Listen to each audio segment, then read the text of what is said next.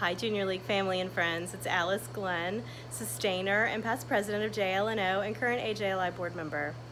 I'm here to ask you to join me in supporting Junior League of New Orleans on GiveNOLA Day, which is June 2nd. There's no organization better than JLNO at maximizing the impact of our trained volunteers and really making the highest and best use of your charitable dollars. I know money is tight for many of us these days, so I implore you to give, if you're able, in any amount to support the great work of the organization that we all cherish so much. I hope you'll stay safe and healthy, and we'll all be together soon. Thanks so much.